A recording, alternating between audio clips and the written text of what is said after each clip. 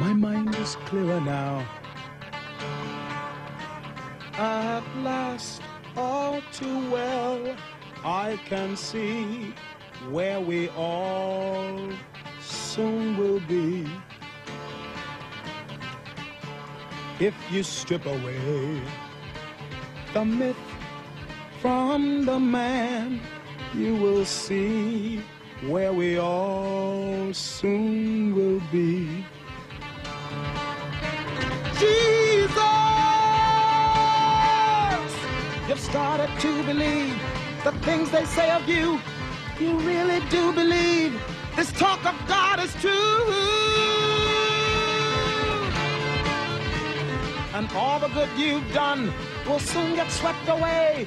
You've begun to matter more than the things you say.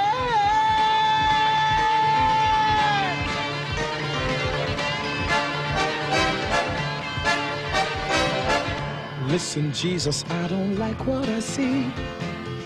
All I ask is that you listen to me. And remember, I've been your right-hand man all along. You have set them all on fire. They think they found a new Messiah, and they'll hurt you when they find they're wrong. I remember when this whole thing began.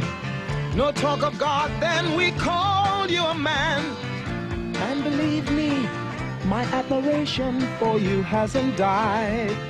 But every word you say today gets twisted round some other way.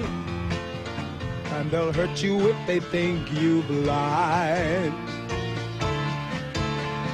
Nazareth, your famous son, should have stayed a greater known. Like his father carving wood, he'd have made good. Tables, chairs, and oaken chests would have suited Jesus best. He'd have caused nobody harm, no one alarm. Listen, Jesus, do you care for your race? Don't you see we must keep in our place? We are occupied. Have you forgotten how put down we are?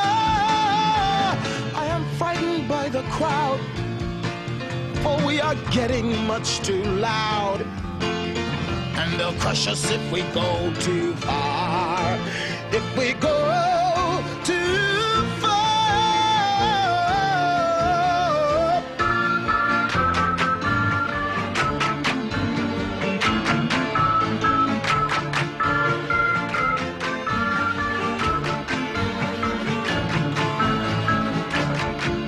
Listen, Jesus, to the warning I give. Please remember that I want us to live. But it's sad to see our chances weakening with every year. Your followers are blind.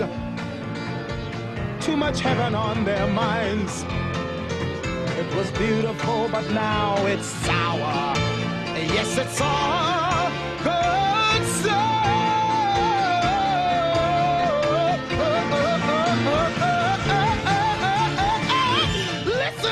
To the warning I give, please remember that I want us to live. So come on, come on, he won't listen to me.